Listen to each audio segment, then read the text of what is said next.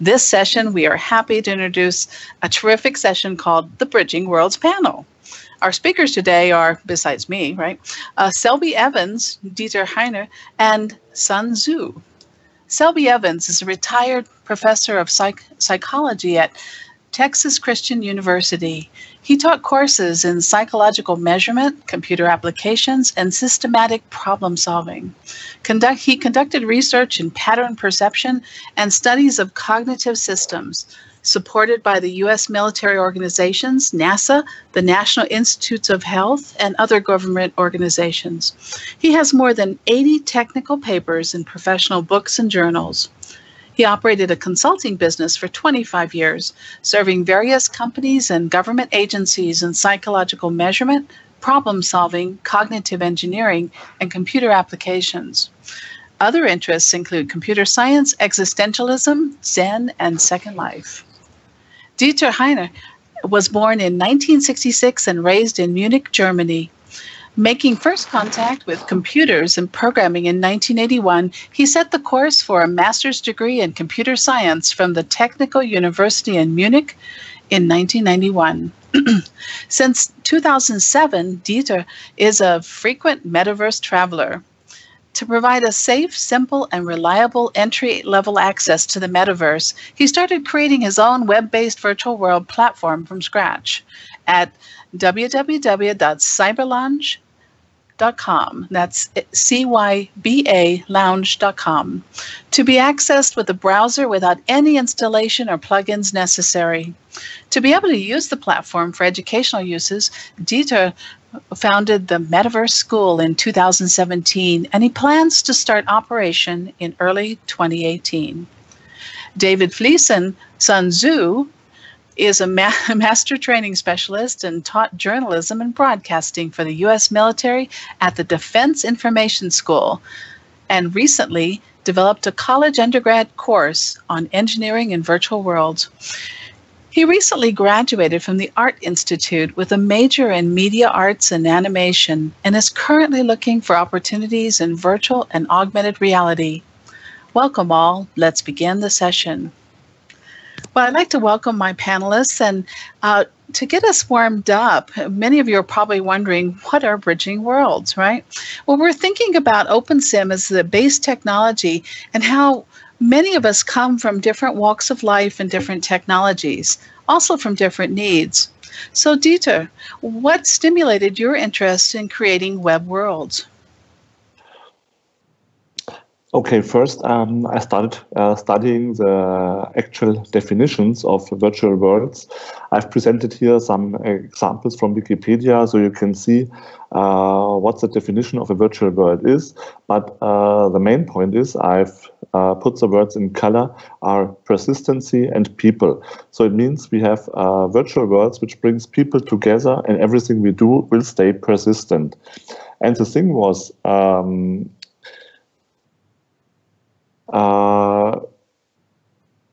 people tend to go and say, oh, for me it's too complicated, I don't want to join a virtual world, I don't know what I have to do there. So the vision is to build a web world or a bridge between the real world and virtual worlds, and have a very lean or small learning curve. Because what are the main obstacles for users? And really it is, many people have already problems with the installation and the configuration of a viewer. The navigation and use is too complicated. And as we had learned yesterday, only a couple of % of users are really builders. The rest are just consumers of content. So the goal is to reduce this complexity. I've just made a few small example just to see where the web worlds will fit in. So we have a certain level of complexity for our known virtual worlds like Second Life, OpenSim, Kitely, and all the other grids. It's even more complicated for new users if it's a virtual reality virtual world like Sensor. So the goal is to bridge the level of complexity to go from the real world and to introduce web-based virtual worlds to allow people for a soft transition into our realm. So what's so special about web-based virtual worlds? The main thing is it's running entirely in your browser. There's no installation, no plugins needed. You simply click on a URL and you can enter the web world directly. There's support already for many devices, so it's not only restricted to your desktop or laptop PC. You can use it on an Android or even an iOS tablet. And this means it's also supporting a wide variety of browsers. The web worlds are also much more easy to navigate and to interact with. That's part of because interaction is still limited. There are not as many resources available like in a full-fledged virtual world. But for newbies, this is very interesting because they are not irritated by too much features. So Dieter, as you're talking about this, I'm kind of wondering, what's the connection with OpenSim as far as content and avatar? How does this work? Yeah, so for now we are trying or improving the means to import content from OpenSim into the web worlds, so you can have a similar look and feel of your environment. And so it means you can have your OpenSim content made available for people just browsing the web. So I don't know if you saw Austin Tate's session earlier today with the OER converter. Yeah. Does your work relate to that in any fashion? No, but I'm curious to try things out because I'm also able to import DAA files into my platform. Mm-hmm. I've already successfully imported a lot of things from OpenSim, so it could be either directly or as a branch of this development to use it to bring content into a web world. Now, I recall earlier this year you were talking about running some research to test this out. Don't let me stop you on the slides. Please continue. But I'm looking forward to seeing how that went. Yeah. So next slide is about the use cases, and of course, socializing and entertainment is always on top. But right now, we can also use web-based virtual worlds already for counseling, for education, business purposes like virtual meetings or conferences, and also for advertising and marketing. What you've said, especially about the educational prospects, I'm now for the second semester, I'm already running a prototype and pilot phase for first semester collaboration environment. So a group of students build a virtual environment which will be used for the upcoming first semesters to do their group work completely online in a virtual world. So they will get weekly tasks they have to fulfill. They can do their work together using voice.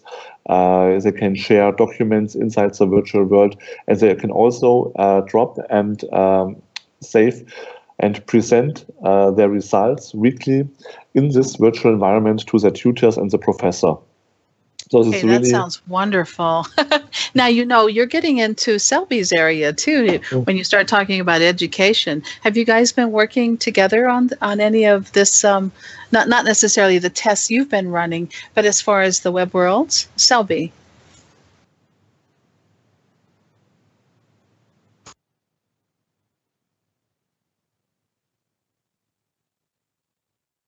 And while Selby's getting his microphone working, why don't you go ahead and tell us, Dieter? Oh, there you go, Selby. Hi.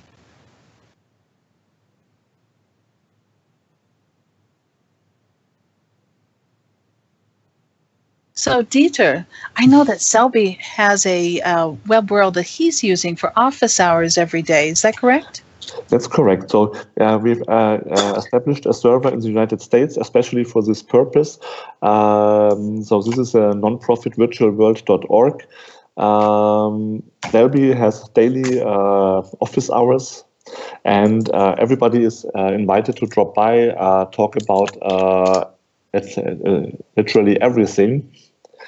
And the best thing is we always collect the feedback from users there, and which brings up for us new ideas, which we can then implement in the next version of the platform. So getting a sense of how this works when we click a link and go into a web world, Selby, as I'm thinking about what you're doing, you talked about personalization and drag and drop. What does that mean for you?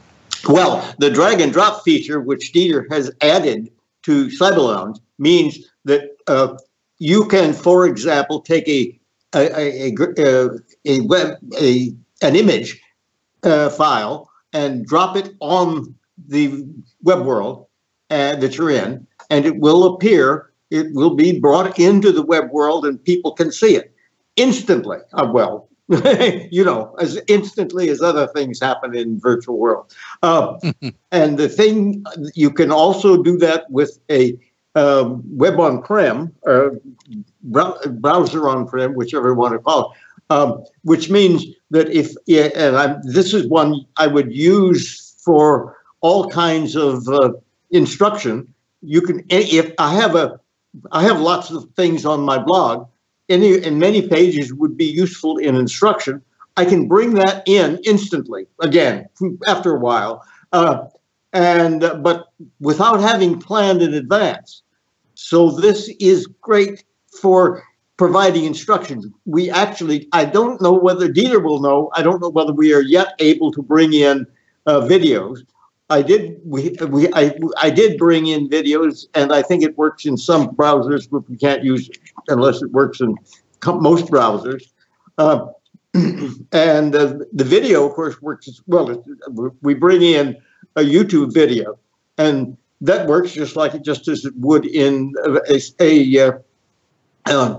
YouTube. So we can bring in all sorts of instruction. We can also bring in and this is what I wanted to mention, we can bring in collada files. So we can bring in objects, and I mean collada files with the model in there too. So it's a 3D object, that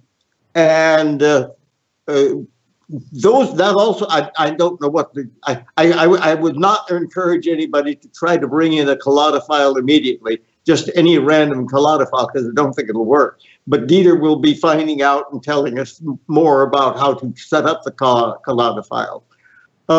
So, yeah, what? Go ahead.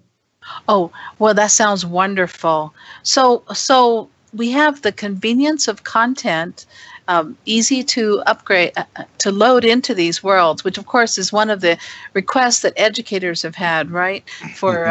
For curriculum, because it's so hard, first off, to teach using virtual worlds, but secondly, to get all that content in there. So are there any other affordances that you can think of there, Selby, from your perspective? Because I know you've been testing this out every day. Yes. Well, of course, we do. Of course, I should emphasize, we do have voice operating, and we are able to build. I have built a little, and I don't even know how to build. Nobody will find anything on the market that I've built, but I do. I can build a little bit, and I've built, and I have done provided tutorials on how all of the commonly used building things that are available right now. So that means that people can come into their world, and I should emphasize, if you come in and register, create your own registration on a CyberLounge world, you get a virtual world, a CyberLounge world available for your own use.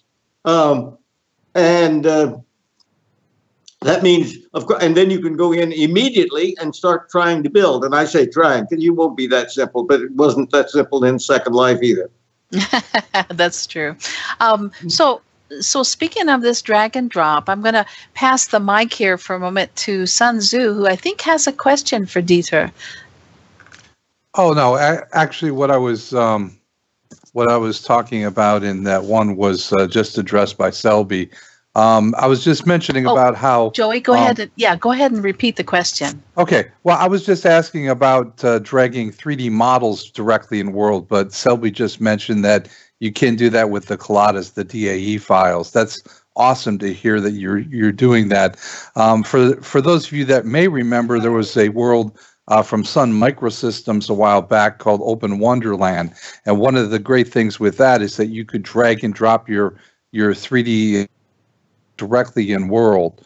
It was both a good and bad thing. It was good because it gave you access, but it was bad because not all models are created equally.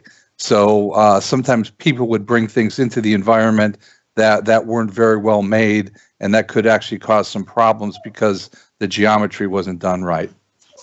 That's right. Well, thank you there, son. So, Dieter, back to you, right? So you were telling us about Cyber Lounge. Please continue. Yeah, so most of the topics we already discussed now, also with Selby. Yeah, the drag and drop features, this was one of the proposals my students brought in, because during a semester of coursework, they have to import several dozens of documents with tasks and results.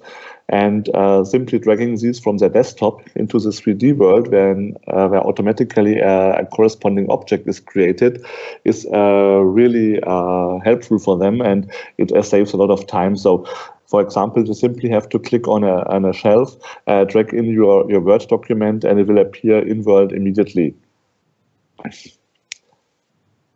Well, that's great. Did you have any other slides you wanted to showcase, or are you?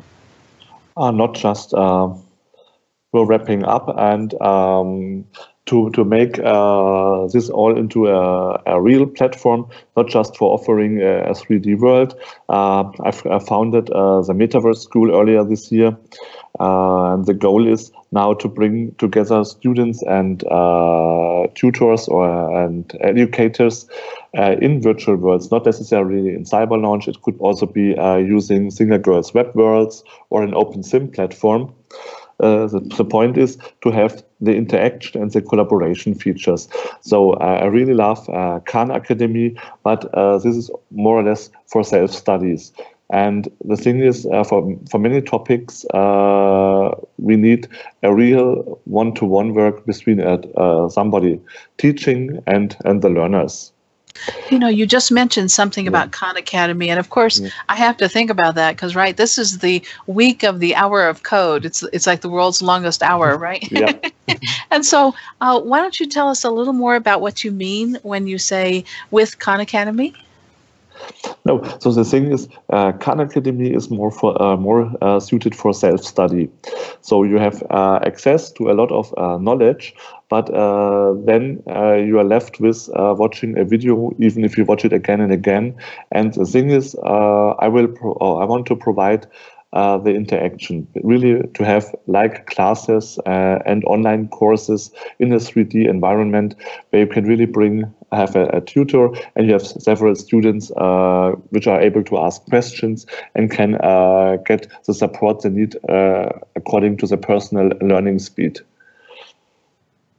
Oh, that's great. Thank you. So I know what's going on in everyone's minds.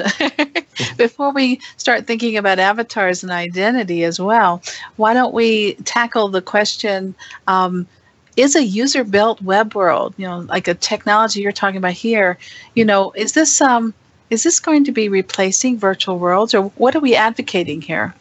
Okay, I guess that's my cue, or is it Dieter? Oh, Selby, you can jump right on in there, and then we'll pass it back. Yeah, let me jump in on that because I've commented on that before. Basically, you replacing our kind of virtual worlds, no way. But it is a bridge. That's exactly what we should be talking about. It's a bridge from the web, from the flat browser, which we've been in and looked at, and we all know how to use. It is the bridge from that to real virtual worlds. And if you want to follow that bridge, we can actually have live people talking to you about how to do that. Okay, that's my point. Okay, so Yeah.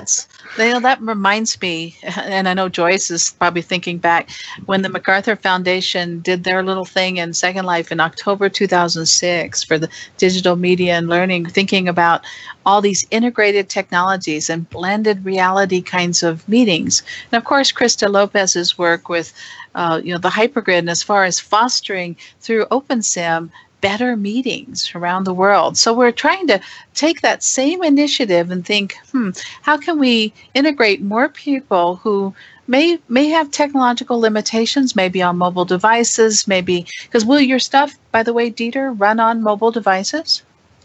Yes, indeed. That's one of the major goals I had from the beginning, because if you have a modern browser which is capable of running WebGL, the environment will also run on an iPad or an Android tablet.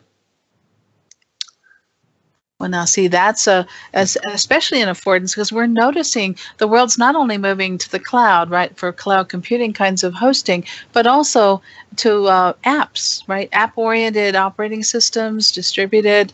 In fact, I keep wondering when the day is coming when we won't have our desktops and our systems the way we have them today. And I know many of you are going, I'm already there, but not me. I'm kicking and screaming and hanging on to mine. Yeah, but I'm also supporting the Google Chromebook, for example, which is very popular in school environments.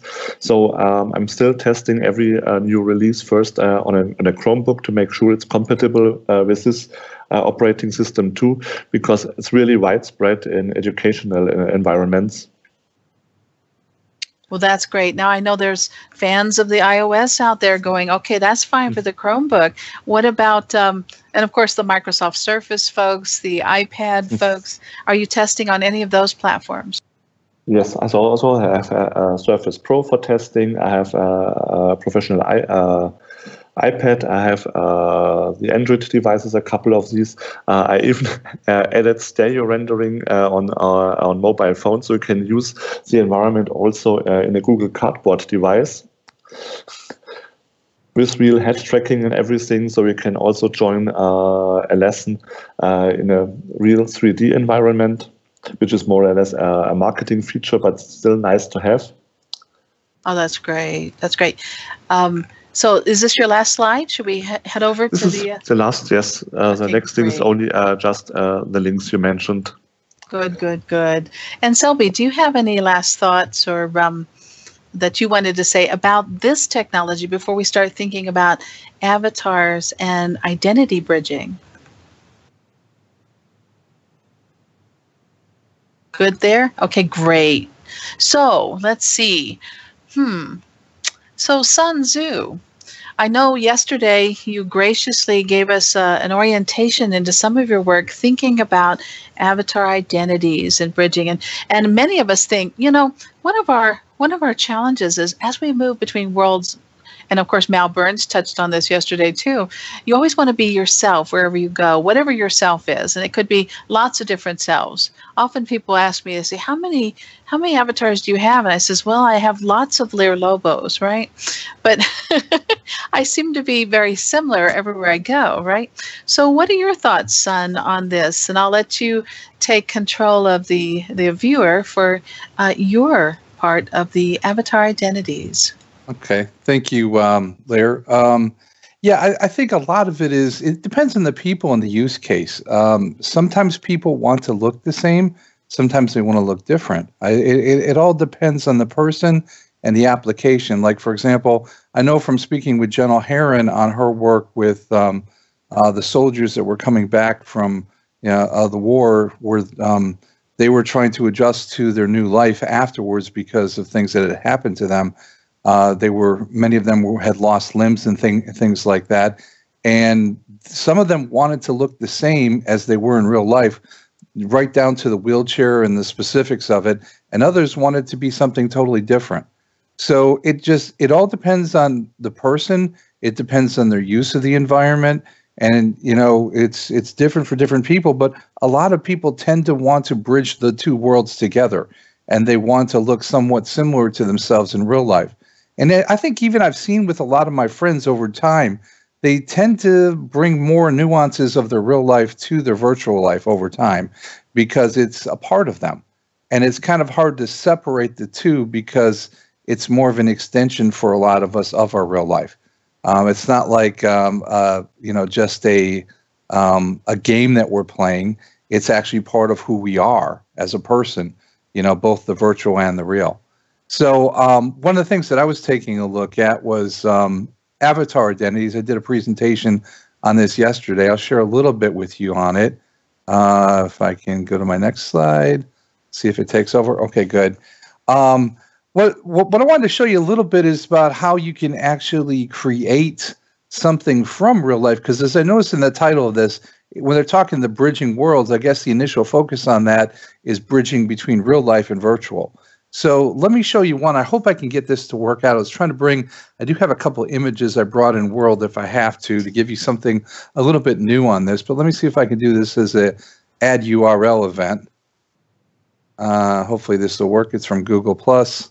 We'll see if that does it. And I don't think that's going to work. So what I could do, is it okay to res a prim here and just put it on a prim? You can certainly try. Okay. All right. We're fine with it. Let's see if you can. No. And while you're doing that, I posted a link a few minutes ago while you're setting up your content from Nancy Sherman's work, because you mentioned General Herron, and Nancy Sherman spoke to our Global Learning Forum event on moral injury and on avatar identity, and she came into a virtual world. She had just flown in from from the Middle East, literally got off a plane, came in, and then hopped into a virtual world. And it was an OpenSim in virtual harmony. And, and we were very impressed with her agility because she'd never been in one before. And of course, this comes to mind when we think about speaking in a session where you've never been in a virtual world. And by the way, now you have this broad exposure. There was a 4-star general in the room, with us while she's presenting about moral injury and healing, and how the use of identity is so critical.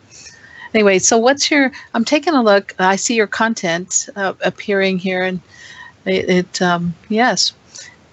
Okay. Good. Yeah, so who needs screens? We can make our own, right? Absolutely. Right. So, okay. So let me just put up an image here. I'm going to show you, there was a movie that we did a presentation on inside of the world, one of the worlds that I work in, which is called Science Space. And we had the producer from a film called Loving Vincent. This is being made by a bunch of oil painters in Poland primarily, and also UK. Over a period, I think, of about 7 years. And what they did is they made full wall-size paintings in the style of Vincent van Gogh to basically tell the story of his art and his life. And one of the things that I did as part of my job with Science Space is I was asked to create an avatar to look like the director who was going to be coming in to give a presentation and walk through a virtual art gallery. So that's where these tools for me have really come into play, is I take real life people and I replicate them with avatar tools to make them look like their real life selves. Because a lot of times they want to be able to do that. And I'll show you here. Let's see, let me make sure I'm doing it just on the face. Recent items. Okay, so this is what the the producer director looks like. Let me make that full bright so you can see it a little bit better. And so as you can see, he's got the beard, the mustache, the blonde hair, the shirt, with the logo on it. Pretty easy. It's nice black shirt and pants. His shoes are a little bit on the unusual side, So what I did is I did something fairly similar to it. It's not exact, but in fact, I'm going to edit this and I'll just bring one forward so I can have the after view. And then this is what it actually looked like when I was done. Oh, wait a minute. There we go. So as you can see, that's the avatar once it was inside a Science Space. And I can also put them side by side if you'd like to see.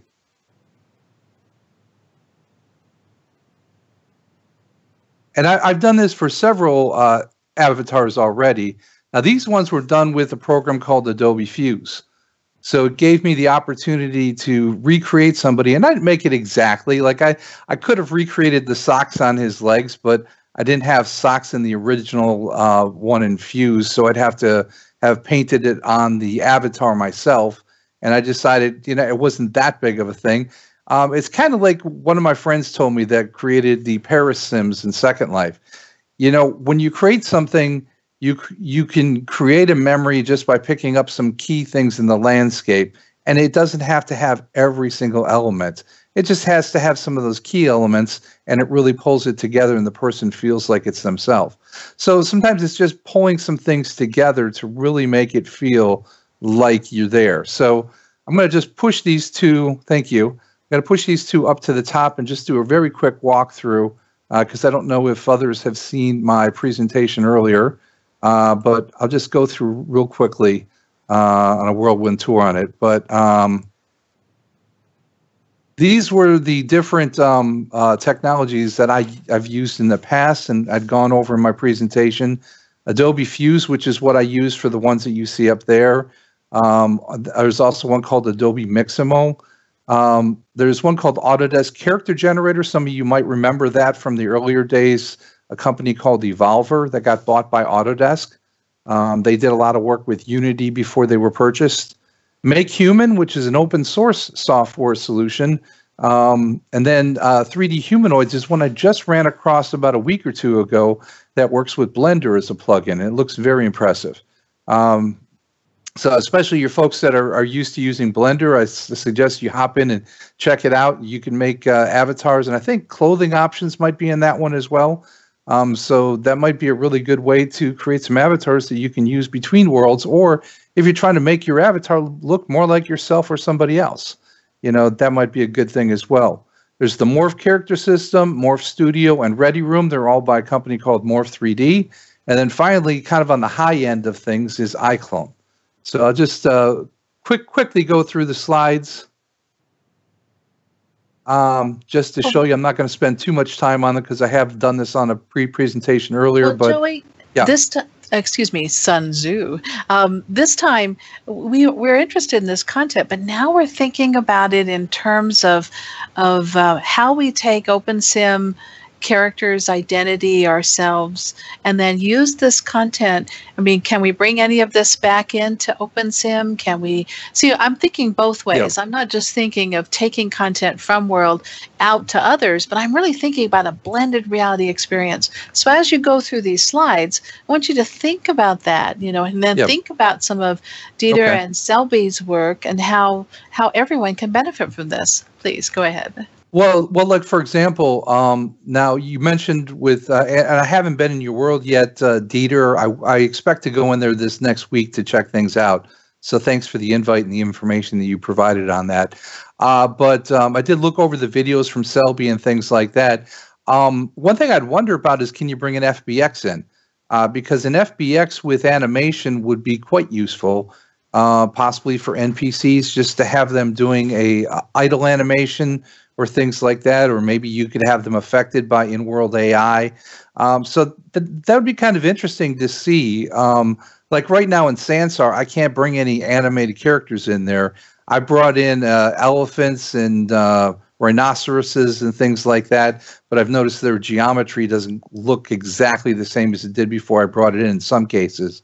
But I can't bring them in animated yet. They're not at that stage yet of development. So, for a solution like you're providing with your world, Dieter, it would really be nice if, FBX with animations inside of them, could be used somehow. That would be awesome. That would give educators a way to at least add some life to the land. I've seen some of the work, for example, from Ferd. He's done some awesome things with animals, grazing, milling about,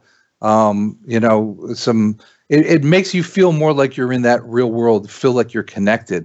And I think that's what a lot of people want to do. Now, as far as can we use these in different worlds? I think you can pretty much use most of these in most environments without a problem. Where it becomes an issue is if you sell them. So if you're just using it for your own personal use, that's one thing. If you're using it for commercial use, or if you're using it to sell solutions to other people, then I would say definitely make sure that you check out the terms of service on it before you start using it, because you want to make sure that you're not doing anything illegal. Like Fuse, yes, we can use Fuse in environments, but I can't like make a Fuse avatar and then go sell it on the Unity Asset Store, because that's an open environment that anybody could grab it and then use it for whatever they wanted for it, you know.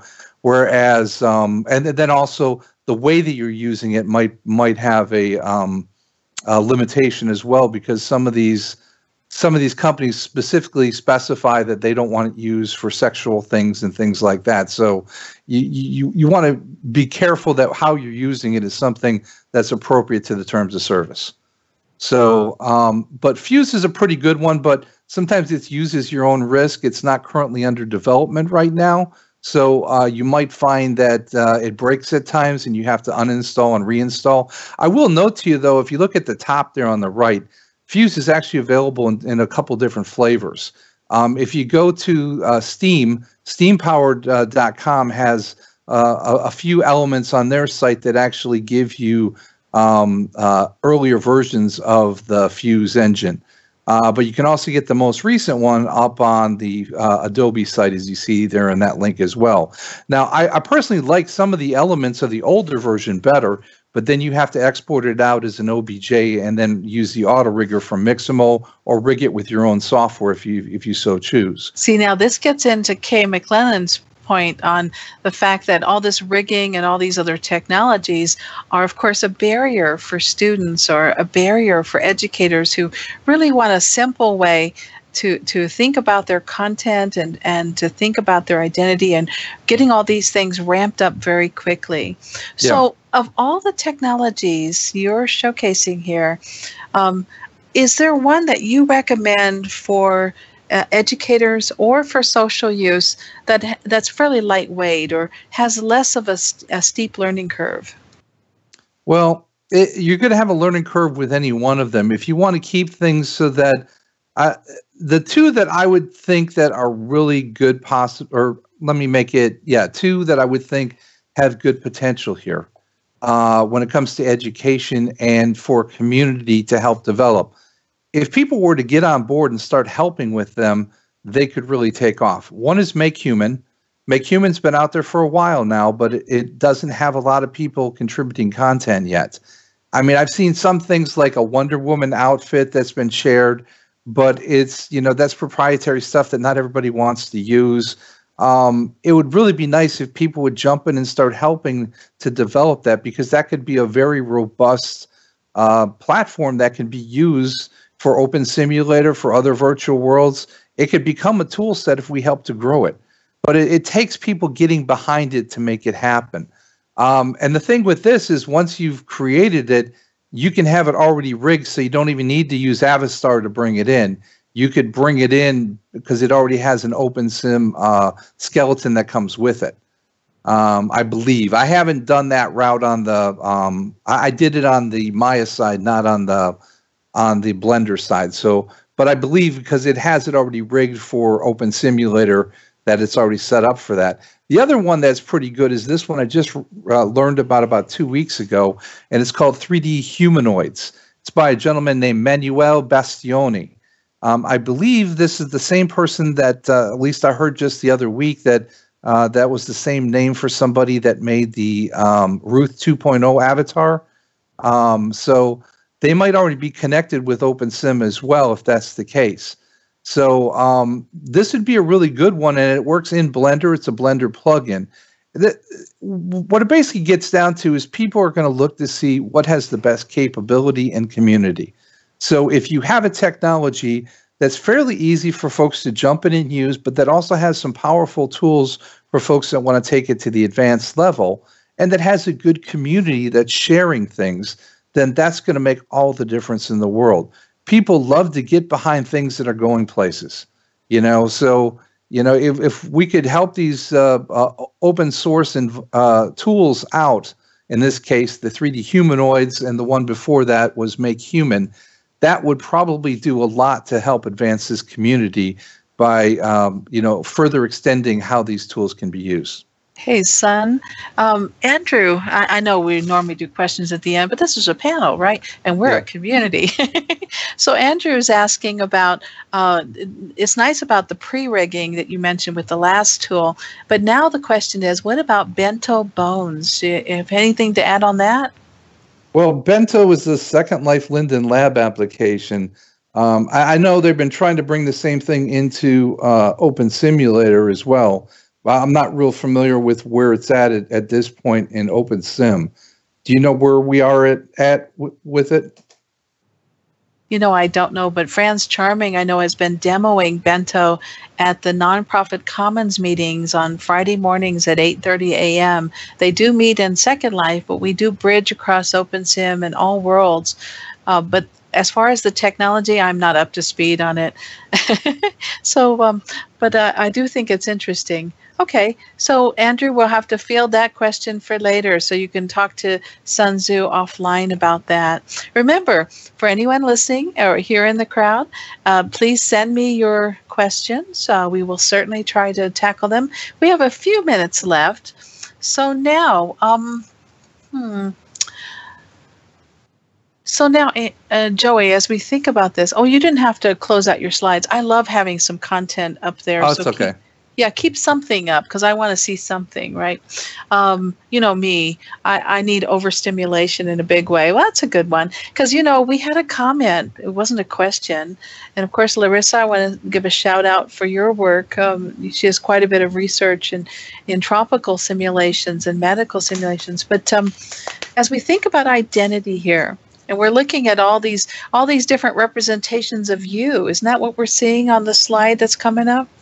Oh, yeah, these are all avatars that are me. But I noticed there's at least one that's missing because I don't see a representation of your avatar. When I first met you, you had a Navi, So there are parts of you, and then I think there's some cartoon characters you did when you were going to school. Did you get a degree in game design and graphic arts and animation? It was mostly animation and special effects work is where I primarily focused my studies. But I did creation and things like that as well. But it's towards the end of the course, you focus on what you enjoy best. And I personally am very much into the movement. And that's something, too, to think about. It's not, when it comes to your avatar identity, it's not just how you look, but it's also how you move. It's all about them curves, how you walk, how you fly, all that stuff makes a difference. So what I tend to do in Second Life, I'm probably kind of a little bit like Peter Sellers' version of Second Life. I'm like a man of 1,000 avatars. I like to change avatars a lot. You'll usually see me as the same person every day. I'm not that way. I just like to express myself in a multiplicity. But the one thing I try to keep similar, at least in the human characters, is the way they move. And I do that by using the same kind of animation overriders so that my avatar, when you see it move, it's me. Okay, so that's the common denominator there is the fact that in OpenSim, we have animation overriders that allow you to customize how your avatar moves, walks, sits, etc., dances, and so forth. Back over to Dieter as we're warming up and thinking about bridging this technology. And by the way, we have some examples I'm going to be weaving in here just in a moment. But Dieter, when it comes to avatars in Cyber Lounge, and as far as movement, I know we've talked about voice and we've talked about drag and drop technology, but what about the avatar and the identity? Now you will be amazed because we are already using the same tools. So, for example, the avatars you are now seeing in Cyber Lounge were created with Make Human, a little bit pimped in Blender, and then exported for a web-based format. I also use the OpenSim skeleton for the avatars. The only difference is I'm using an external self-written animation engine. So So it's also very easy for users to create their own animations for their avatars. Hey, that's great. I've been in in your world quite a few times, but not just through Cyber Lounge. Haven't you been working with the Infinite Metaverse Alliance and Singer Girl and some of the folks who've been doing some amazing testing and breakthroughs on their use of web worlds? Yeah, so Single Girl and I are working together very closely on many issues, and we also want to tackle now the avatar topic because maybe when you were in Cyber Lounge, you noticed I'm more the programmer, not the artist. So there really is a demand for customization of our avatars, and I think the base technology already is there. Now we have to bridge the pieces together, but the workflow to create avatars will be very much similar to the one presented by Sun Tzu right now. Hey, thank you. And coming into the chat, the local audience is noticing that I put up a link for Web Worlds, and Worlds is spelled with a Z at the end, so it's web-worlds. That's a Z.com.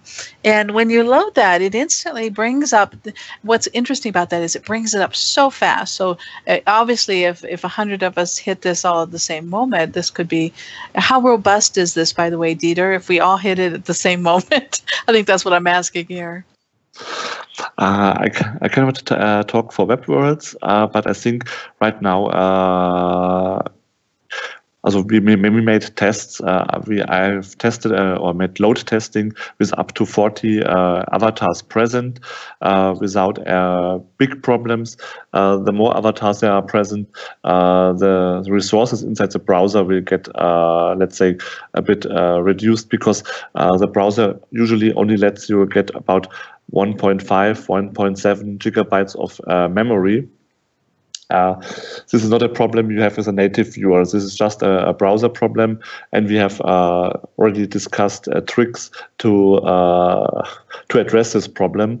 The main problem right now is more with voice, because WebRTC, if you practice it or do it like in a book, it's a peer-to-peer connection between browsers, and so it means if you have 10 people talking, you already have 81 peer-to-peer connections, and this is about the limit. So between 8 and 10 people talking is okay, but more will usually crash the voice system, not the rendering engine. Well, thank you. That's wonderful. Well, we're about to wrap up, but in the chat, and this is for the live stream audience, right? I want to invite everyone to check out the webworlds.com site and by the way, that's Worlds. It is hyphenated and Worlds with a Z, right? And then secondly, a Singer Girl adds that the next phase has a classroom for teachers. So are there any questions? So far, I've handled all the questions that I've seen. So please IM me if you have a last-minute question for our panel. And let's see, I want to thank our panelists for supporting this session. And on a last thought, Dieter, are there ever times when it's better, and maybe this is for you, Sun, you can chime in here too, so let me know which of you would like to tackle this. Are there ever times when it's better to create new content rather than bridge it between worlds? Sun, I'll let you take that first. Okay. I'll give you a case in point. We've talked about this a little bit recently too, is like, I think on some of the panels yesterday, they were asking, well, is it abandoning OpenSim to go to another platform? And I don't necessarily see that people are leaving one platform to develop on another. Sometimes we just want to bridge between multiple virtual worlds, and we want to test things out and see what our content is like. And it's easier for folks to take what they've already invented as a starting point.